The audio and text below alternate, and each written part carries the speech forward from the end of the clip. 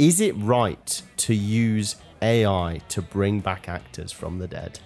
Oh, okay. So, just for a bit of context here, I've got a little bit of preparation around the historical precedent of the use of AI, some ethical concerns or the breakdown of the ethics, a little bit into the legality of it, but really I've just prepared some questions. I'll have to give a very brief overview and then we can go into it. I'm keen to understand your thoughts. How does that work for you? I'm very much looking forward to this, mate. Perfect. So, historical precedent. Go on. Why are we asking this for Alien Romulus specifically? Good idea. Let's explain that. We just watched Alien Romulus, in which Ian Holm was resurrected. Now, Ian Holm played the character of, you mentioned his name was Science in it. He's referred to as Rook in this. I think he was called Rook in the original as well, if I remember correctly. I wasn't sure. So he is brought back in this. He's a synthetic who is essential for the plot of Alien to drive home that we need to keep this alien alive, blah, blah, blah. You know what? It's not important. Anyway, he's been brought back in Alien Romulus, again, for kind of driving the plot forward so that it syncs enough with the rest of the franchise. And what they've done is leveraged AI as well as practical effects and any other special effects to effectively, nice use of the word effect there, make it seem like he's there, make it seem like he's performing and acting in this film. Now, he's been dead, I want to say, a couple of years now. Okay. And this isn't the first time this has happened. One of the worst in terms of the effects that were used that we've seen. It's coming up more and more. In this age of AI, we've got the ability to deepfake and use AI to basically bring people back to life. Yeah. How do we feel about it? They've been using it a while for a lot of big franchises now. Is it right? Are they going about it the right way? Do I feel comfortable with it? Do you feel comfortable with it? That's what we're going to discuss. Sure. So, historical precedent. So the use of a deceased person's likeness in film dates back decades. Obviously, then it was very different to how it looks now. The practice has evolved significantly in many of the ways I just mentioned, but to give you an example of some of the early cases, what they used to do was things like stock footage and body doubles. Unsurprisingly, they couldn't do a crazy amount more than that. Right. Some examples that I've looked at here would be Plan 9 from Outer Space. So Bela Lugosi, who was one of the first Draculas, he was used in that, and the death led director Edward to use stand-ins and recycled footage. Now, in 1990s, although we had CGI in place, you got a bit of a mix of effective effects and kind of computerized versions of people. Forrest Gump uses it to that effect, yes, where it takes real footage and sort of superimposed Forrest in, and then overdubs it. So, for instance, there's a scene where Tom Hanks is with JFK. He's getting presented with a Medal of Freedom or something like that. Right. And JFK, the sequence shows JFK from some videotapes of the White House of him presenting the medal. Forrest Gump's literally superimposed in, and then they overdub someone with a JFK impression. And because their mouth is moving similar, it looked fine. Yeah, it's more. It just looks of the time. You don't you don't really go against it. But then we get to the 2000s, and then there's the increasing use of CGI for deceased actors, most notably in Gladiator, which we looked at last week, where Ollie Reed was in the actual film up to a point, died, and then they put him in a couple of scenes, basically with his face superimposed again on, and that seemed to be the way that they were going about it. Kind of limited screen time, just put him in. Smart, really. Smart way of doing it. But if you want to check out our Gladiator episode, just done it. It's on our YouTube channel. Literally last episode. Oh, it probably was released a couple of episodes before. But we talk a bit about Ollie Reed in that and what we thought about his performance and his character. Now, the real problem comes in the 2010s and 2020s. So 2010s, you start to get photorealistic resurrection, effectively. For instance, you got Furious 7 with Paul Walker when he died, and then that's followed by Rogue One, where, and this is quite a famous example of it being a bit where are we going with the ethics of this? So Peter Cushing was the person who played Grand Moff Tarkin in the original Star Wars. He died in 1994, and they brought back him in the likeness that he had in the original Star Wars for that film. Also, we had Carrie Fisher, who died, and she was brought back in Rise of Skywalker. Disney are really up there in terms of driving this use of bringing people back from the dead, because they, I believe, retain the likeness of a lot of their characters. At this point, we also get legal frameworks that come into place. So the actors' estates are often asked and are involved in the decisions, Right. presumably with quite a lot of money on the line as to if you can let us use these, here's your payout. The laws governing posthumous rights to one's likeness vary by country and state. In the US, states like California and New York have specific laws regarding posthumous rights of publicity, typically extending up to 70 years after death. So it's similarly a bit like the copyright laws here, where maybe you don't get your likeness, it goes into the public domain 70 years after death. That's weird. Which is weird, but also kind of makes sense, because how would you do things like films about Napoleon or films about famous historical figures? So are they already in the public domain? And then you got 2020, so AI, deepfake, the example most recently of Alien Romulus and Ian Holm. Really, this has been happening for a long time, but now it seems like we mentioned the uncanny valley in this instance, but because of how realistic things are getting, it seems to be becoming more uncomfortable for people when you can actually like completely mimic a person's voice and likeness. Is that in good? Is that in good ethical consideration? Yeah. What do you think? Well, I reckon it's definitely important to divide that question into ethical and artistic, because it didn't look good in Romulus. But I think that the artistic one is maybe less interesting, because that will just be as technology gets better. It's a great point you make. Like, we will forgive ethical concerns when the art is good. Like, for sure, yeah. Generally speaking, if something is done well, people are much more forgiving of their moral compass.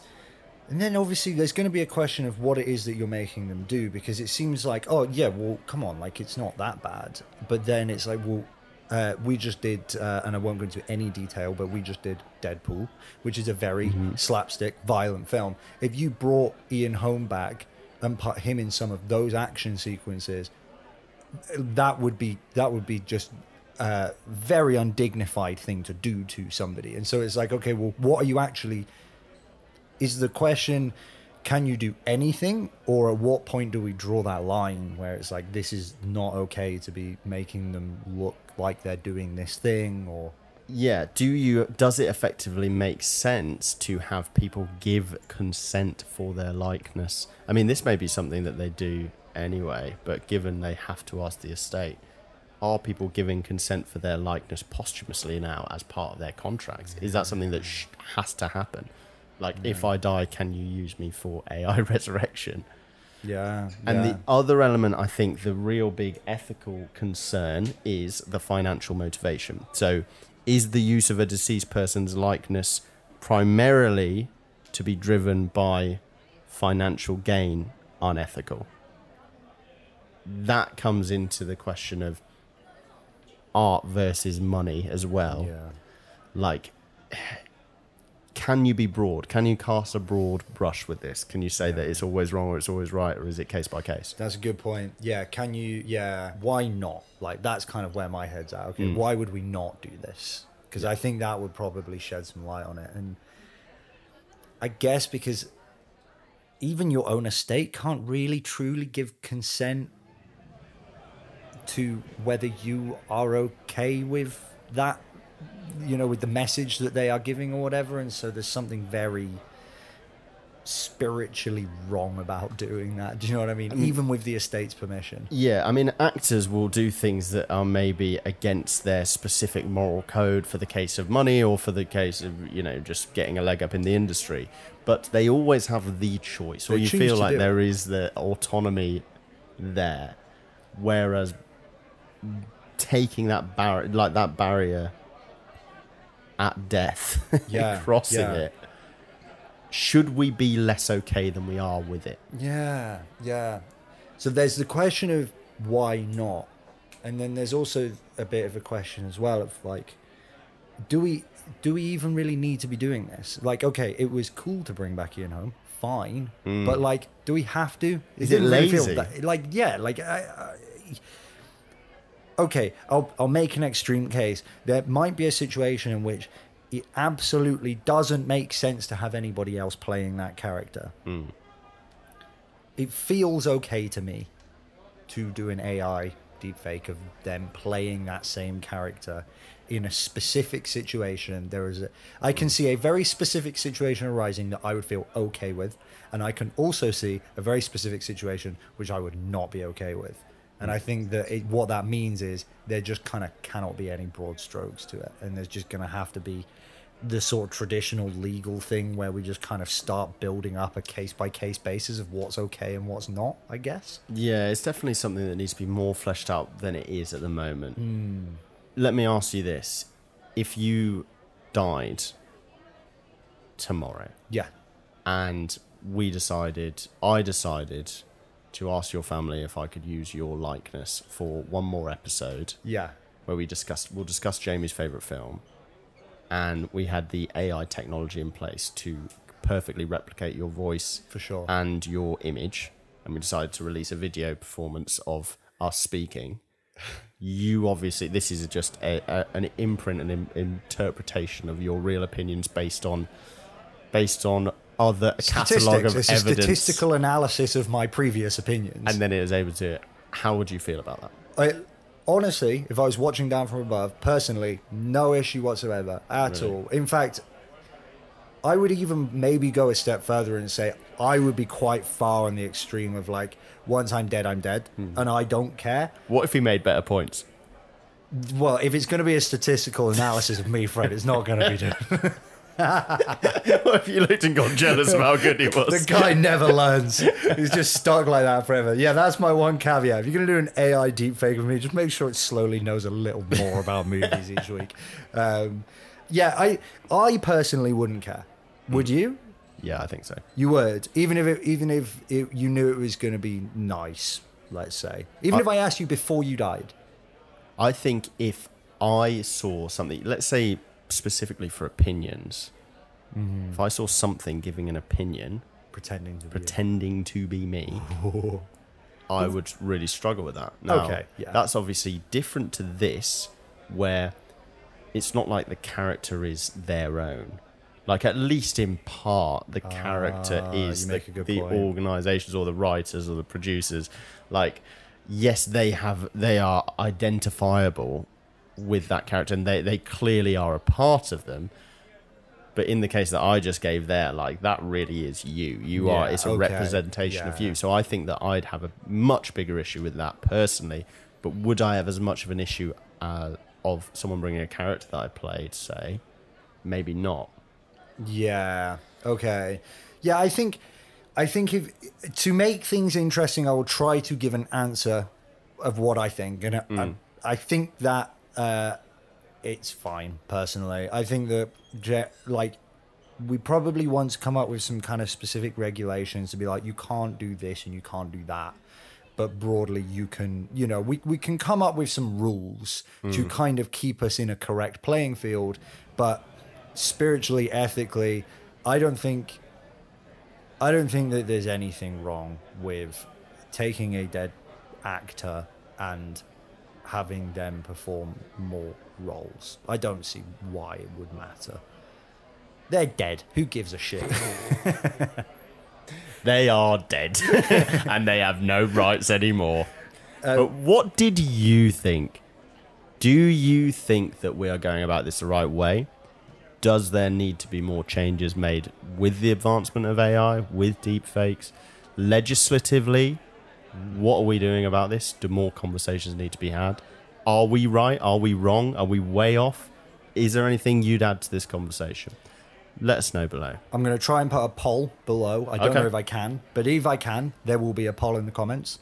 So check that out. And it will be, did Ian Holm look weird?